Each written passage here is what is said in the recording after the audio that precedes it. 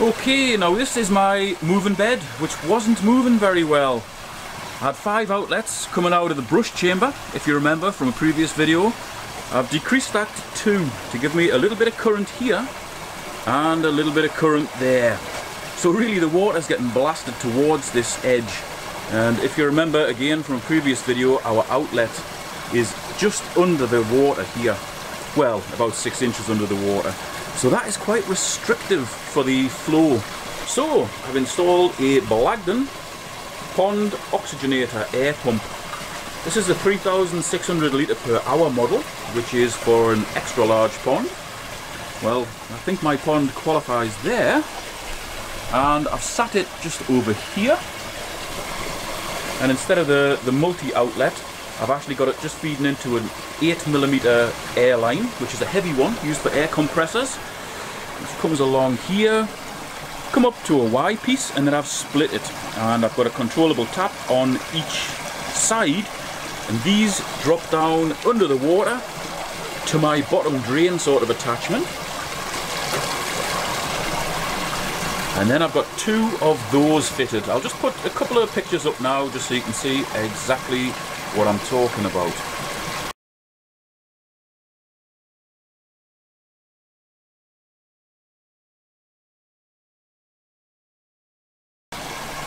If I open up one of these, you should notice something happening.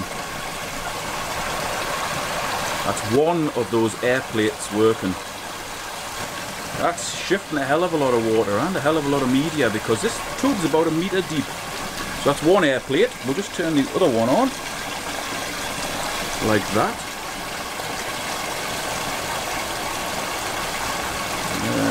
It's getting there, blasting its way through about 2 foot of blooming filter media there. And now we've got a proper moving bed. That's working really, really well. But that's not the only air pump that I've installed.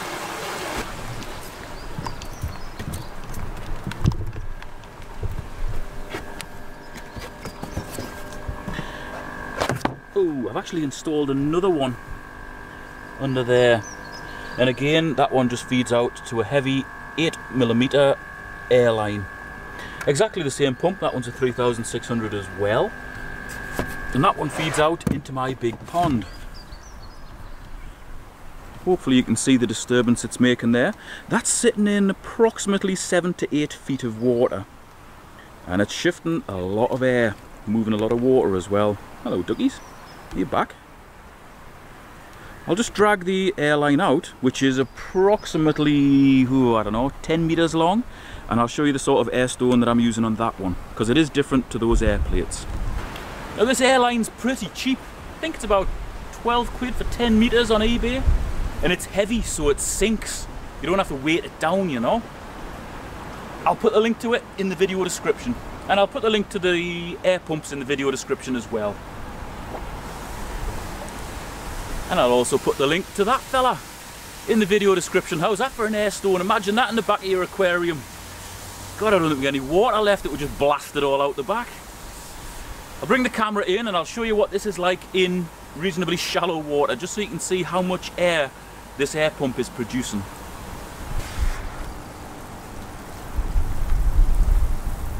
So there you go. That's shifting a lot of air. It's moving a lot of water as well. It's good. It's very, very good. And the good thing about this thing is it's nice and heavy, so I can chuck it a long way into the pond.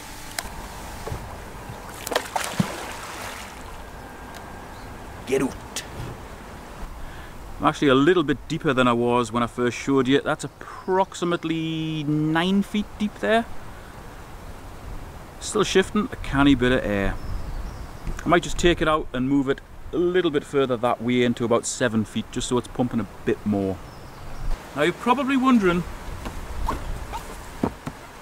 why I've got 3 full boxes of pumps here. I'll tell you why at the end, but I'll just run through a few facts and figures of the 3 pumps in this range. So the smallest one, 1800. It's recommended to run 6 air stones, and bear in mind that's in a pond, so that's to a reasonable depth. That's not like 6 air stones in an aquarium, which you could get away with a tiny pump for, you know. Normal selling price around about 65 quid. And that one is only 16 watts power consumption. Very good. Next one, 2,400. Obviously that pumps a bit more. It's recommended for up to 10 air stones, and that's air stones of about 2-inch diameter. You know, the ball ones that you hire in on an ordinary 3mm airline. Normal selling price, $84.99. Only 20 watts power consumption. And then the big lad that I'm using on my pond and also in the filter, that one is recommended for use up to 20 individual 2-inch air stones. Normal selling price around about 100 quid. That one is only 32 watts. So for all of that air that's going in the pond there, plus the air pump that's shifting all of that air in the moving bed and basically making it work properly, it's only 64 watts. That's pretty good for 2 very meaty, very capable air pumps. They've all got a 3-year guarantee as well. Thought I might as well just mention that. And they all come with a plastic manifold as well. So obviously that one's got like 20 on. This is the big pump. That one would allow you to run 20 air stones in your pond, or power 20 or more aquariums.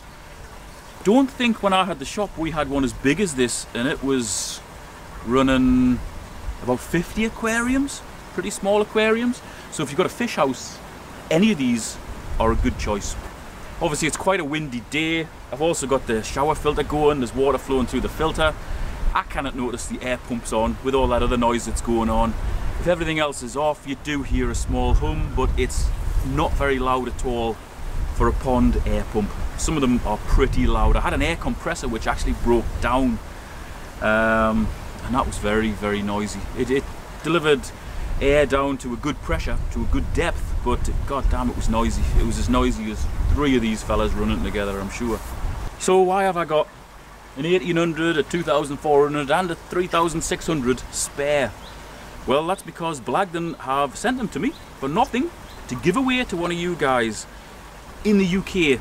So it's just for the UK, unfortunately, because these are so damn heavy.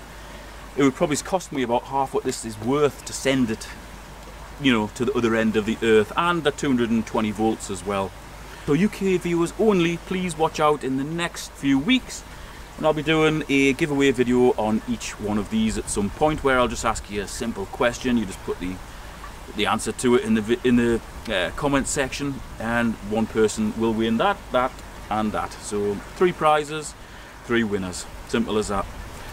What they also gave me is a stainless steel distributor. These are pretty expensive if you've got to buy them. There you go. It's a stainless steel version of the plastic one, and if you notice, that one has got taps on. There's one of those in each one of these boxes. So that's a bit of a bonus. They did say you just use them if you want to use them, but I'd rather give them away, to be honest with you. So look out for those videos. Hopefully you've enjoyed this video. It's basically just been telling you about the air pump, showing you what it can do. But if you found it useful, give it a thumbs up, share it wherever you want, check out the other videos, and I'll see you next time. And look out for those giveaways.